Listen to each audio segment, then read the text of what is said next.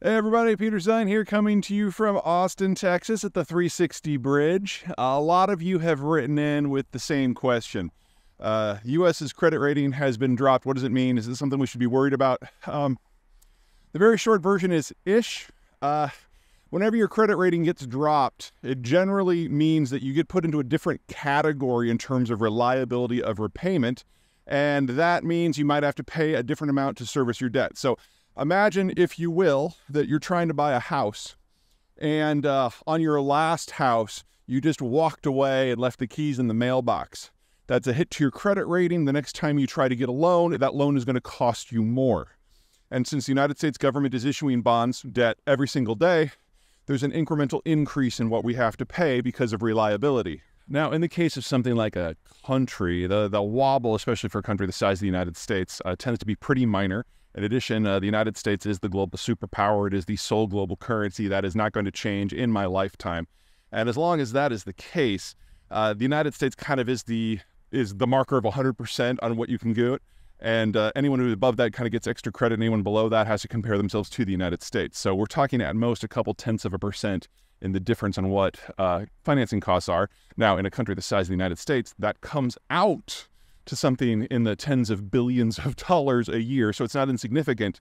The bigger impact is what you're going to be feeling if you happen to be downstream of that, where your debt is indexed to what the U.S. government does. And in that sort of environment, you're talking about your mortgage, your credit card, and everything is going to get a little bit more expensive. Again, from a very low base, but still adds up to tens, if not hundreds of billions of dollars a year in additional credit costs. That's not what I see as the big concern. So let me give you two. One relatively minor, one that's really big. First, the minor one. This is only going to get worse. When George W. Bush was president, he issued the most debt, did the most deficit spending of any president in modern history.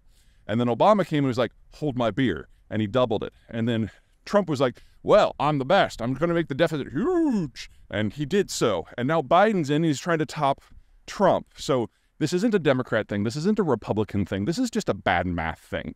All the fiscal people who have voted based on what the federal government will do with budgets have basically been purged from the political system on both sides. And so we should expect budget deficits to get larger and larger and larger and larger, especially as the baby boomers go from being the largest taxpayers in American history to the largest tax takers, as they go from people earning income and paying taxes to people who are drawing on Social Security, Medicare, and Medicaid, and the like. So this is going to get a lot worse before it might start to get better in, say, the late 2030s, when the boomers are mostly all gone. So bad news, but we'll live with it. The worst thing, the concern that most folks in the markets have today isn't that the U.S. can't pay. After all, the U.S. Federal Reserve has the ability to control the money supply with the click of a button, and can basically print enough currency to buy all the government debt. And that's exactly what we've done in the last 4 presidents. However, the concern now is that the U.S.